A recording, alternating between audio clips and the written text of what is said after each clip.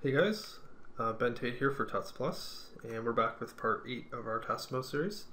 And as you'll recall, in the last part we constructed the outer tank here at the back. Now we're going to tackle the inner tank, which sits inside this piece.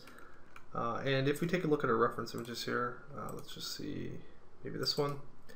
You can see the tank just kind of floats on the inside, and it sits on these stops that we have in the back corners.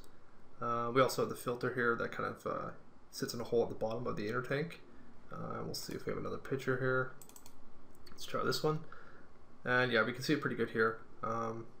So the detail is pretty similar to what's on the outside piece. It has a little bit less detail on the inside, but I think rather than making this from scratch, we'll just use a copy of the outer tank to kind of tweak it to make the inner tank for us. There's really no point of us starting that from scratch if we can get away with, cloning a couple pieces here. Alright, so let's go back into Max here. And we'll grab the tank, and let's maybe hide everything else for a second. So I'm just going to hide and select it. Let's maybe jump into the top view here. I'm just going to switch this to top. Let's turn shading off F3, and we'll turn off the realistic shading. Okay, so we'll just start with the clone of this, and let's go up to Edit, down to Clone, choose Copy, and let's name this Inner Tank. Okay, we want to make sure it's in the same location here. And we'll probably get rid of some of the detail at the bottom here, as well as some of the top, but first let's maybe just scale it down slightly here. Alright, so I'm going to go back to the top view. I'm just going to go down to Scale at the bottom here. Let's click on the Scale tool first. Okay, and we'll just go down to the X-axis here. I'm just going to scale this down a bit on all three axes at the same time. Here, I'm just going to bring it in. Maybe something like that. Let's do about 95 or so for starters.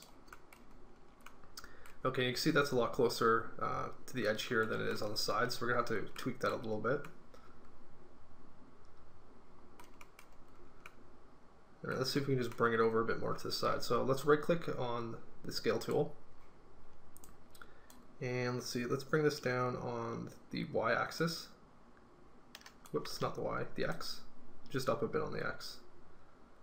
I just want to kind of even things out here. Let's do around 97 or so on the x-axis. Okay, that'll give us a pretty even gap going around the inside here, so we can close this. Okay. Let's jump into a side view here. Just going to switch this to the right view.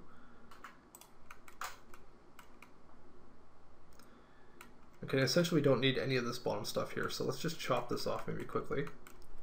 Let's delete our turbo smooth here first. You can also delete the turbo smooth on the outer tank temporarily. Okay, reselect the inner tank. Let's go to polygon here. And let's actually add one more edge through here first. So grab these edges here and connect it. Let's do one segment. And you can see it's a little bit twisted. Let's make it planar on Z. I'm just going to bring it down a bit. Something like that.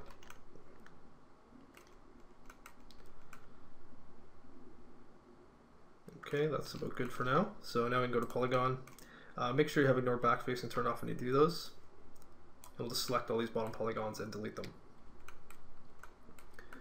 Okay, we also don't need to have that hole at the top, which we can take care of in a minute.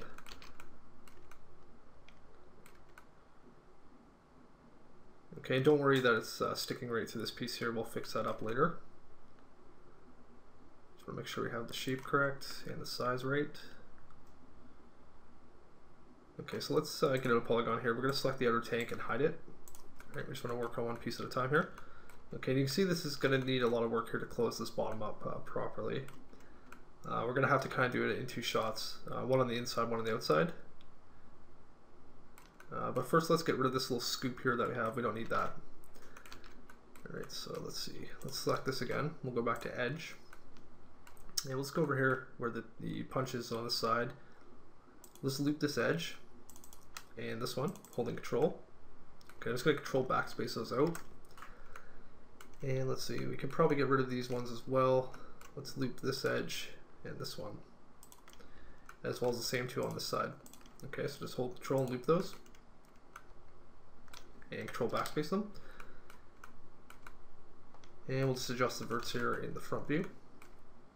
Okay, so back over to vertex, grab these verts here. And we'll just pull those up and kind of line it up with the other ones, and we can move this one up like that. Okay, that'll remove that little dip that we have there. We'll do the same thing here with these side holes. We don't need these on the inner tank, so we want to get rid of these.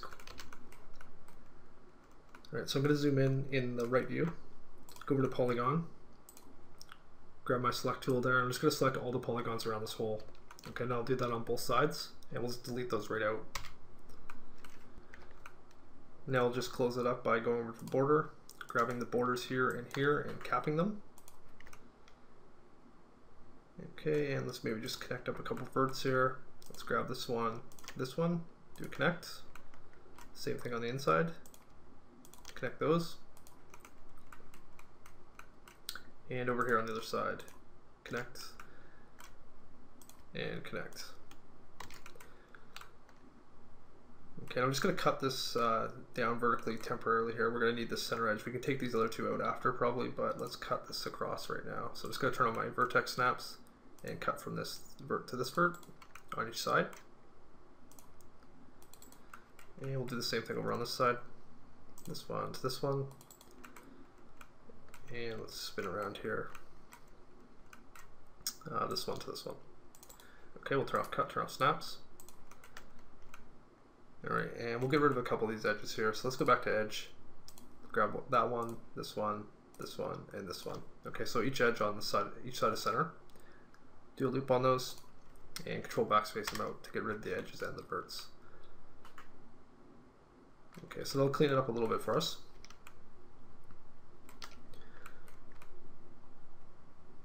Alright, let's maybe see if we can close up the bottom here. I think it'll be easier just to do one part at a time. So let's do the inside here. I'm just going to go over to border, select the inner border, and cap it. Okay.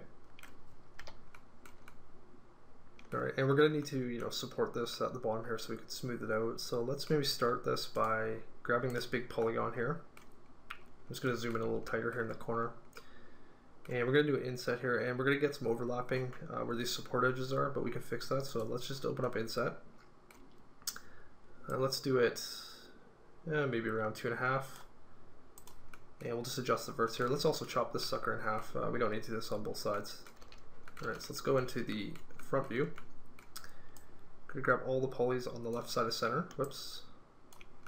Just the left side. Okay, and we'll just actually, let me connect this through the middle first so we can actually delete half of it. Alright, so I'm just going to grab those two center verts there and connect them so we can delete the polygon on that side. Okay, so we have everything on the one side of center there. We'll just delete it out so we can work on half at a time. Alright, so now we'll go in here and we'll clean up some of these verts here. Alright, you can see we have a couple overlapping here on the corners. So let's go to vertex. I'm just going to grab this one here and move it down on the y-axis. Okay, I'm going to space it out a bit here so we don't have to worry about overlapping that corner vert. We'll do the same with this one. Move this back on the x-axis. And the same thing over here. This one this way. And the other one, if I can select it. This one, back this way. Okay, you can use edge constraints if you want to maintain the edge shape here. Just move this one back a bit.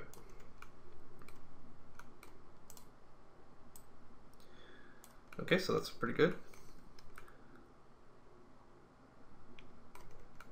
Now we're going to need to start connecting some of these up to get quads in the bottom. And before we do that, let's just see if there's any edges here we can get rid of. We have two really close together over here on this corner. Let's see where that goes. Alright, let's maybe loop this edge here. Okay, so just loop that edge, and we'll control backspace that out. And over on this side, let's see, we have ones here that are really close together that we don't really need. Let's maybe take out this one right here. Okay, that edge there. We don't need that one for anything, so control backspace that out as well. And I think we'll leave the rest for now. Okay, so now what we need to do is kind of connect these across. We can do that in the top view. It might be a little easier to see.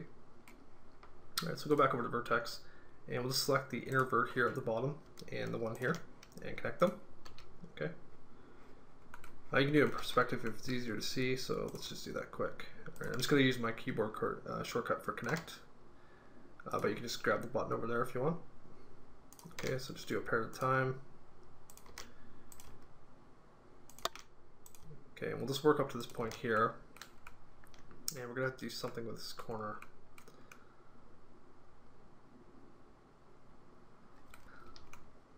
Let's maybe connect this one here to this center one. Okay, it's going to be a little twisted, but that's okay. We'll fix it up if we need to. Let's do this one here to this one. Okay, I'm just going to leave these ones. I think we'll come this way with those edges. And same thing over here. Alright, so now that we have those in, we'll go the other way. So let's grab these edges and this one, and we'll do a ring and a connect. Okay, we'll just do one segment in the middle and make planar on Y. And we'll just pull this over and line it up in the top view with this edge here in the center, like that. And then we can connect these two up, this one and this one. Okay, we'll just repeat the process here on each side. Okay, so I'm going to ring these and connect them. And for this one, let's just do one edge again, make planar on Y. It's going to turn on my edge constraint here. I'm just going to slide this over. Right, and we'll line it up with this edge here. Let's do another one over here. Another ring, another connect, make planar on Y. And we'll just pull this one over to right about there. Okay, and we'll just connect these pairs up. Alright, so back to vertex, grab those two, connect, and connect these two. Okay, we're going to need one more right through here to get a quad in this corner, so let's do that. We'll just ring this edge. One more connect. And make planar. Alright, let's connect this one across. And we'll do something similar over here. This is going to be a little bit different just because of the topology. Let's maybe add a couple of edges through this section here. So it's going to ring those edges. We'll do two segments. Okay. Let's loop this one here, make planar, just to straighten things out. I'm going to slide this over like that, line it up with this vert here, and we'll move this one over as well.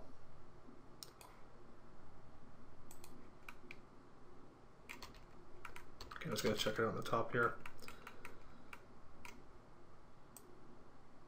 And it definitely doesn't need to be perfect.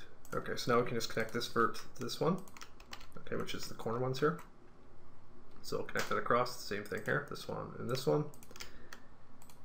Alright, and we're not going to have quads here because we have these support edges coming down. And we could easily, connect this around like this to this one over here. And this one could go up and this one could go down. We might do that later, but I don't know if this is really going to give us any problems when it's smooth. So I think we'll just leave it a little bit more simple and see if we have to fix it later on. Okay, so let's see what we got here.